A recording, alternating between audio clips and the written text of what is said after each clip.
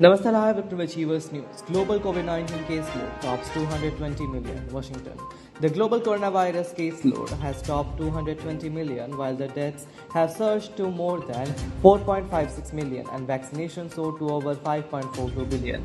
According to the Johns Hopkins University, in the latest update in Sunday morning, the university's Center for Systems Science and Engineering revealed that the current global caseload, death toll, and vaccination tally stood at 220,223,874, 4,560,045, and 5,427,586,210 respectively. The US continues to be the worst hit country with the world's highest number of cases and deaths at 39,905,855 and 648,106 respectively. According to the CSSE, in terms of infections, India follows in the second place with 32,945,907 cases.